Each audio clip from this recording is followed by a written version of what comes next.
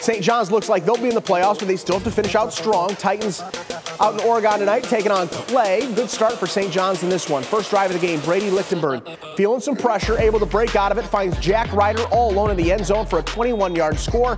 Titans up 6-0 early. Huge night for Lichtenberg, 23 of 29, 347 yards passing. Here drops it into Thomas Zyros. He hauls it in for the catch and a big gain down the sideline. St. John's would kick a field goal. And then after a Clay turnover, Lichtenberg would punch it in.